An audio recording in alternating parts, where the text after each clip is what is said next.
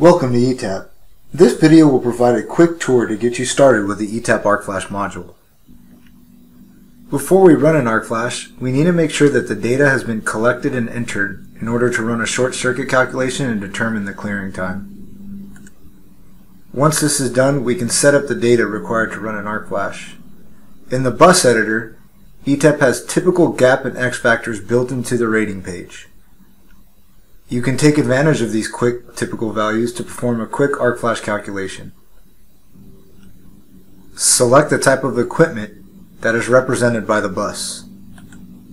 This can be enclosed equipment such as MCC switchgear or open air equipment.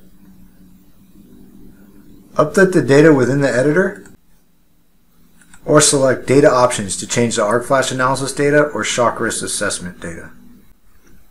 We can also run an arc flash study based on global parameters. In this page, you can globally define the equipment's gaps between conductors, working distance, and other parameters to be used by the global arc flash calculation. This will save you a lot of time since you would only be required to define the type of equipment represented by each bus. To view the data used, you can click on the Edit button and view the data that is utilized within these tables.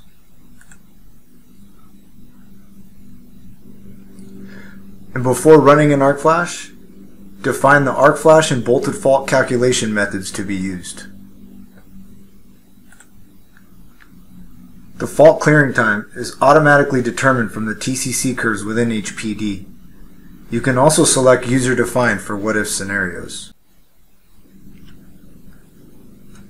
Next, identify the buses you want to fault from the study case editor or graphically from the one-line diagram,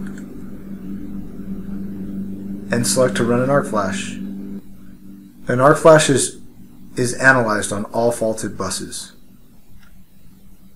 Or drop a sequence of operation for arc flash and calculate the incident energy for the specific location while graphically identifying the protective device that de-energizes that location. Run multiple cases using different configurations, different revisions, and store the combination in the scenario wizard. And before finalizing all your cases, review all the options available in the Tools Option Preferences editor. A few important options to consider are to turn on Calculate Load PD Load Side Arc Flash, Calculate Load Terminal Arc Flash, or subtraction of incident energy for multiple source systems. Then use the Arc Flash Result Analyzer to view any result from all your studies or quickly compare all the studies to determine worst case incident energy or minimum incident energy in a single view.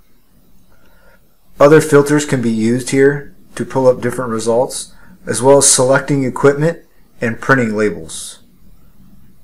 Or analyzing a sequence of operation for all the equipment selected and identify the protective device that de-energizes the fault for each location. And for your deliverables, you can export all the results from the Arc Flash Result Analyzer to Excel and create labels for your equipment. Thank you for watching this video on how to get started with ETAP Arc Flash. We look forward to working with you.